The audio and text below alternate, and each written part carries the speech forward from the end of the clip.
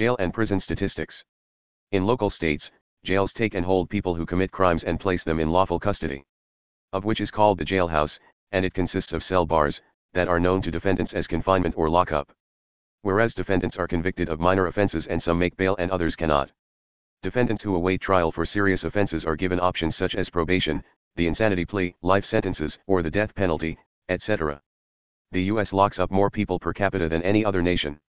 According to the U.S. criminal justice system statistics for 2018, America held an estimated 2.3 million people in 1,719 state prisons, 102 federal prisons, 1,852 juvenile correctional facilities, 3,163 local and 80 Indian country jails, as well as in military prisons, immigration detention facilities, civil commitment centers, state psychiatric hospitals and prisons in the U.S. territories. In 20 states, after completion of prison sentences, people convicted of sexual crimes are committed or detained in civil commitment centers. And for other policies, civil commitment centers, detention facilities, and psychiatric hospitals are being ignored or overlooked, even though each state has taken action to reduce and reform the mass flow of incarceration. The U.S. has had more people detained before trial than most countries have in their jails and prisons combined. These government justice system agencies collect a lot of data. With each state handling its critical data separately, the data is too critical for the public or policymakers to know what's going on. Insanity defense or life sentences. The mental disorder defense known as the insanity defense excuses a person who has committed crimes from being a criminal to plead insanity. The argument is that he or she is incapable of being responsible for their actions, due to an episodic or persistent psychiatric disease at the time of the criminal act, which makes the defendant less responsible for the excuse. An insanity defense means the person is either gravely disabled or a danger to others and self. The idea that mentally ill people should not be held morally responsible for a crime committed dates back to 1754 BC during the Hammurabi of Babylonian. In Ireland, the United Kingdom, and the United States, the defense is based on evaluations by forensic mental health professionals. They are considered to be the appropriate testers according to jurisdiction. A determination of sanity has to come from either a psychiatrist or psychologist. And the final decision of whether or not a defendant is insane will come from the judge and jury, who can take the evidence provided by experts into account when rendering a verdict. Some jurisdictions require the evaluation to address the defendant's ability to control their behavior at the time of the offense. Either the defendant is found to be competent or incompetent to stand trial. If the defendant is deemed incompetent, there will be no trial, conviction, or acquittal. The defendant is then committed to a psychiatric facility for an indeterminate period.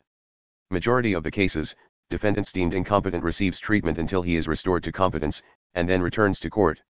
Before 1972, defendants who were found incompetent to stand trial ended up institutionalized automatically and indefinitely. It was in 1972 when the United States Supreme Court ruled that such institutionalizations were unconstitutional. The American Psychiatric Association studies show on average, that defendants who are acquitted because of insanity are still confined to an institution for longer periods than those found guilty of similar crimes and are incarcerated in prison. Not all states offer the insanity defense. The 5 states where it isn't possible are Idaho, Kansas, Montana, Nevada, and Utah. Even though the latter's Supreme Court ruled the absence of an insanity defense is unconstitutional, the defendants are required to be found mentally competent to stand trial and understand the charges against them. Defendants can argue that they aren't guilty if a mental condition made it possible for them to commit the accused crime. While this may be a temporary mental state for a defendant in some jurisdictions. In 1979, the United States Court ruled that the insanity defense cannot be imposed upon an unwilling defendant if an intelligent defendant voluntarily wishes to forego the defense. The current insanity plea was built upon 1984 legislation. And the United States has 51 different types of insanity defenses, but every state and the federal government all have different legal definitions of this defense. Insanity plea statistics. Statistics show that only 0.85% of cases have an insanity plea on behalf of a defendant. The plea of insanity is rare just as successful defenses, and it surrounds a lot of controversies. Successful determinations include the quality of witness testimony, skills of the examiner, and whether or not the defendant does have a lack of personal responsibility. A person becomes too mentally disturbed when their compulsion or irrationality is impossible to control, and then they lack responsibility as a moral agent. However, when a state-appointed expert does find that defendants meet the legal definition of sanity, over 70% of them withdraw their plea. While an insanity plea requires a sort of test to determine legal sanity, only 12% of the laws support them. Bench trials are more likely to produce a successful insanity defense than jury trials. Felonies account for 94% of all insanity pleas, and only 5% of insanity pleas originate from an organic mental disorder. The insanity plea's primary reason is due to a substance abuse disorder of a defendant. Defendants with affective, mental, or psychotic disorders are most likely to be acquitted due to an insanity defense. Defendants who have received more than 5 psychiatric hospitalizations are most likely to receive a not guilty because of insanity verdict. And defendants charged with sex crimes or who suffer from personality disorders are least likely to find success with an insanity plea. Schizophrenia diagnosis is the most likely reason a defendant would be found guilty of a crime with pleading insanity when psychiatric results are removed from the equation.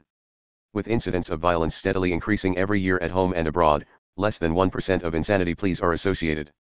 The issue of sex crimes has become a controversial topic of discussion in the United States and around the world. Since a person who commits sex crimes would less likely be given the insanity defense, and are committed or detained in civil commitment centers. Most people are disturbed by this because sex crime defendants often end up back on the streets to commit worse crimes, and there often are more victims. States' freedom to accept or not accept the insanity defense is just one controversial topic. Over half of the controversy surrounding insanity pleas and sex crimes is driven by assumptions, which makes the topics appear misunderstood while lacking well-reformed facts. The validity of the Second Amendment rights is where topics of discussion generally turn towards. Another controversial topic is people aren't receiving the treatment needed to get focused on personal behavior issues in a responsible and timely manner. To make mental health the overall plan for mental wellness. This only occurs mostly for people who can't afford to pay for the services. The general mental facility for people who can't afford renders an overworked staff and a less divine destiny after that. Not to include the government's mental health funding has been steadily decreasing, making those patients feel less deserving and beaten down by the system's over-controlling tactics. People who can afford the services are sent to a more luxurious mental facility, where it doesn't affect their overall outlook on life. One can argue, more defendants can get the help they need if they would voluntarily surrender their responsibilities to a trained examiner. One can argue, the general facilities haven't been as effective during this lifetime. And these topics of discussion that surround the lack of proper mental wellness for criminals, are leading to the majority of them withdrawing their plea. While this appears to be a miscarriage of justice, it doesn't justify defendants getting out of a crime neither. People, in general, need to be more accountable for their actions, but this has to be taught at an early age. Such things as do not take what doesn't belong to you, and work hard to play hard. Respect others' belongings and privacy to earn respect, or otherwise, you are breaking laws. There are options if only the changes could be made during this next generation. Since general mental facilities render an overworked staff and a less divine destiny thereafter for patients. In all states, an insanity defense ought to be classified as a temporary mental state, and defendants ought to be constantly evaluated to continue an insanity defense. To leave more space for sex crimes defendants to get the help they need, and to keep those defendants off the streets. Some people argue that if laws were more consistent from state to state, the ability to predict insanity pleas would be adequate. One can argue, the laws of the justice system aren't fair, and probably never be with greed currently ruling the world. In my opinion, very few cases have an insanity plea on behalf of a defendant, and since this generation does have access to polygraph examiners, attorneys, forensic mental health professionals, judges, or even the jury ought to be given a polygraph examination either before or after trials to rule out any other deception.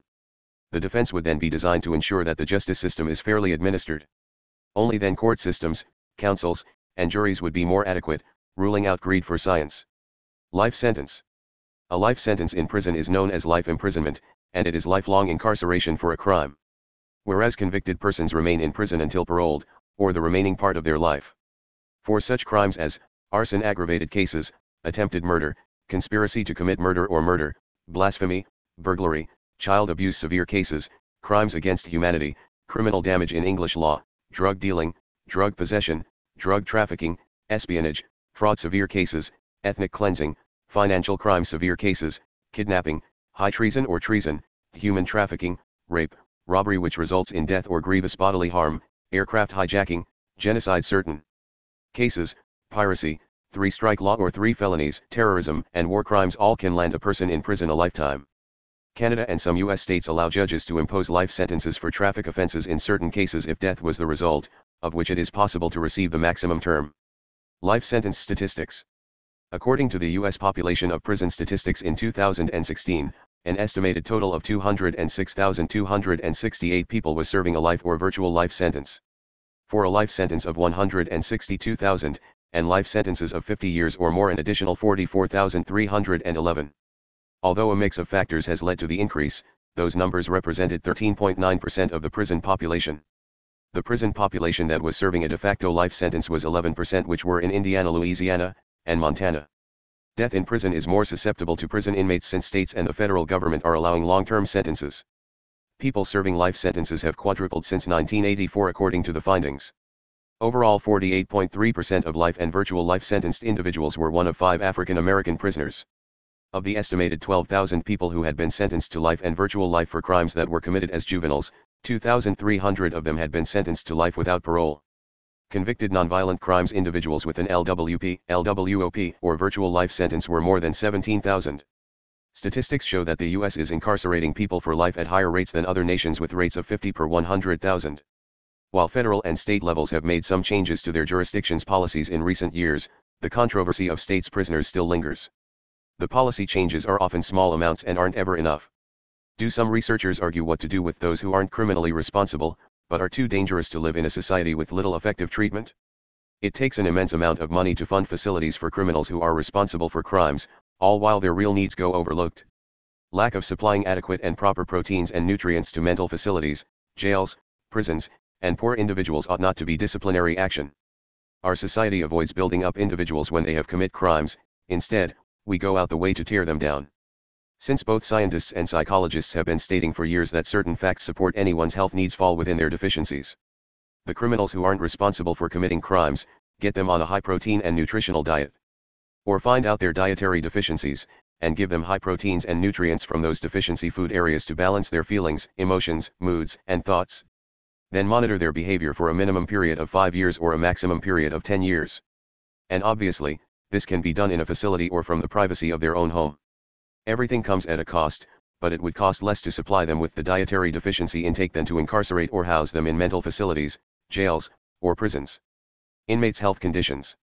Solitary confinement is a form of segregation that jails, prisons, and mental hospitals use to house children, men, and women. Solitary confinement is a widespread practice and term those institutions use to separate an ethnic, racial, religious, or other minority groups from the dominant majority, of which restricts access to entitlements that would commonly help strengthen development and growth. Inmates are considered to be locked up and locked down, in confinement. Prisons using segregation as a form of the punishment increases disruptive behavior in inmates, making their mental illness worse. This type of practice along with other harsh disciplines can leave a person's mind stuck back in time. Often inmates are put in solitary confinement due to behavior problems related to their underlying mental illness and histories of trauma. The vision is expected to deteriorate after inmates have had bad health conditions and traumatic brain injuries. However, inmates receive little treatment for mental illness. They receive psychotropic medications, and not enough of the types of medications that would ease their symptoms. Solitary confinement dramatically exacerbates acute psychiatric symptoms, often to the point of suicide.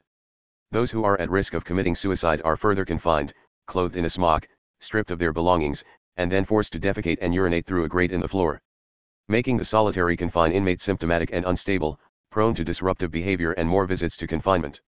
Those inmates are more likely to have bodily self-harm, and being isolated alone can lead to severe depression. Many inmates attempt or succeed at suicide. Harsh treatment can threaten anyone's tentative stability. Although there are groups such as protection and advocacy systems been in place since the 1970s, harsh disciplinary actions ought not to be still going on today. More than 75% of inmates are coping with both addictions and mental illness. And more than 80% of inmates in prisons have a history of addiction. Inmates who have addictions and need long-term treatment won't get it. Supervisors are resistant to adding more patients to their caseloads. And supervisors refuse repeated requests when inmates ask for a sick slip. After that, they may be punished even if they say they are sick, and then it can result in less treatment. Although some prisoners manipulate the system, it makes it hard for others who need treatment. Prison clinicians appear to follow the protocol of performing those basic or normal medical treatment procedures. They may even arrange for continual treatment and send inmates off-site instead of on-site.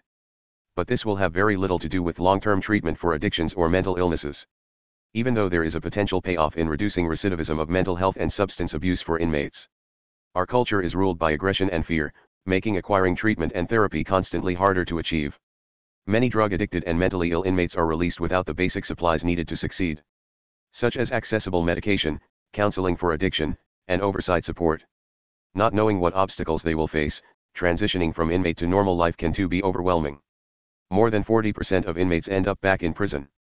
Those who suffer from mental illness fail more than others and are likely to end back up incarcerated within 3 years.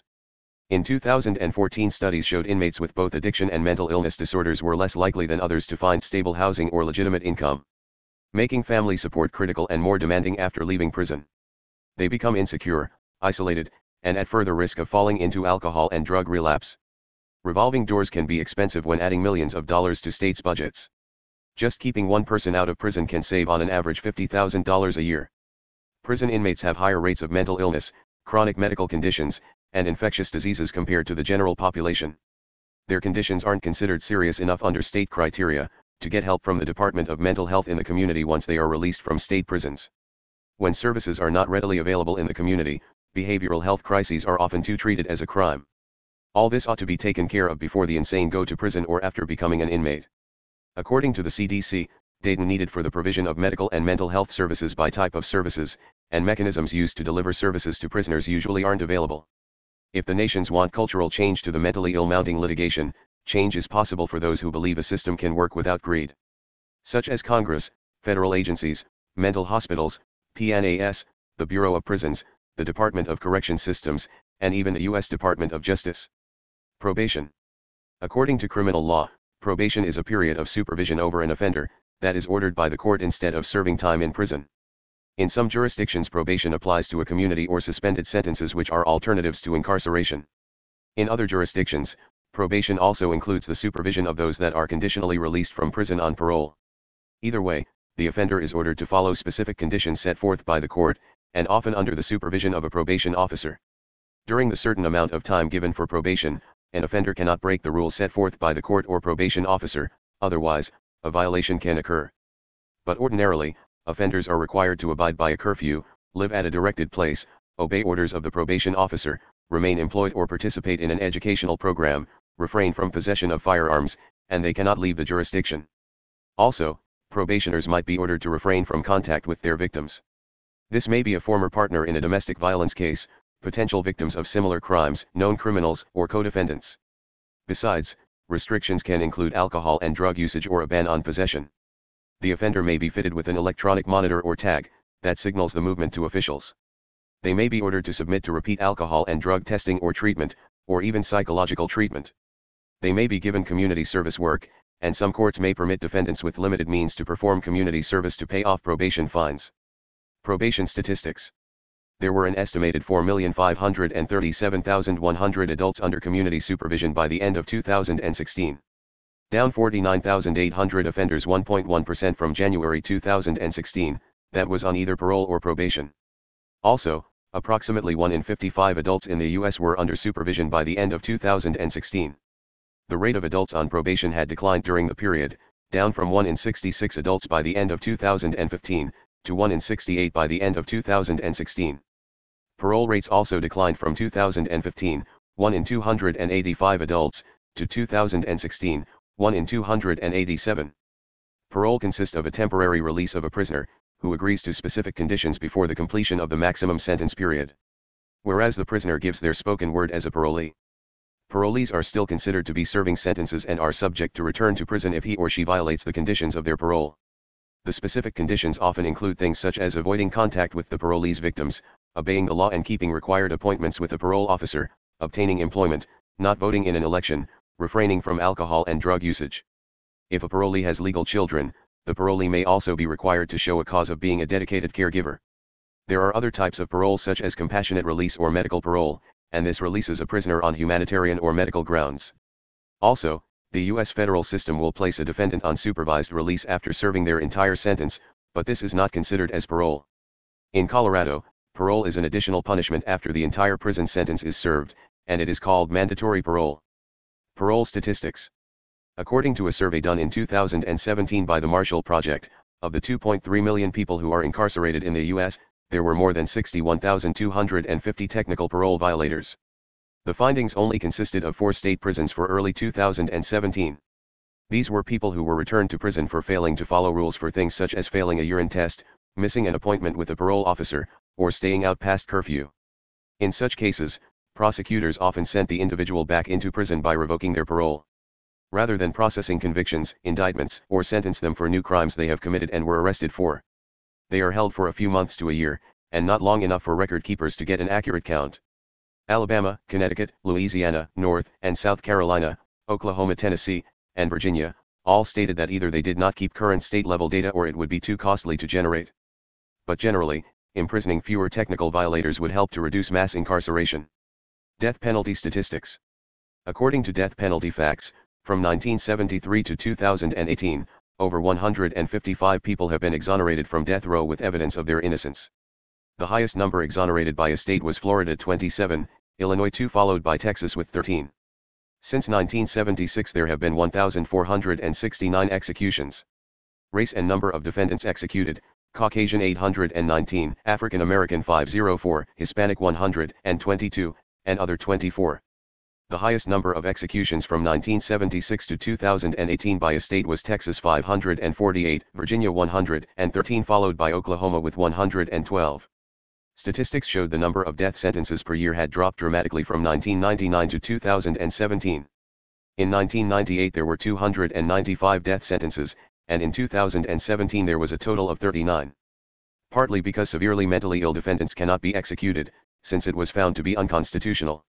There were 53 women on death row as of July 2017, this constituted only 2% of the total death row population. A total of 16 women have been executed from 1976 to 2018. An execution per state can cost anywhere from $400,000 to $24 million. The public opinion statistics have shown that the majority of people supported life without parole plus restitution, rather than the death sentence. Massive police shooting and statistics.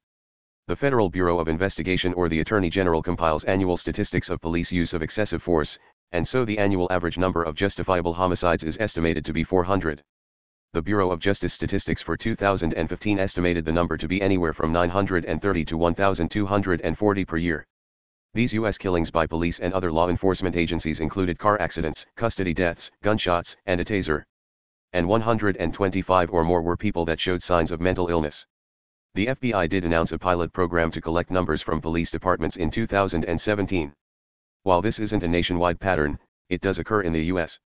Viral videos through social media show that the epidemic blood feud continues between dominant police officials and subordinate minorities.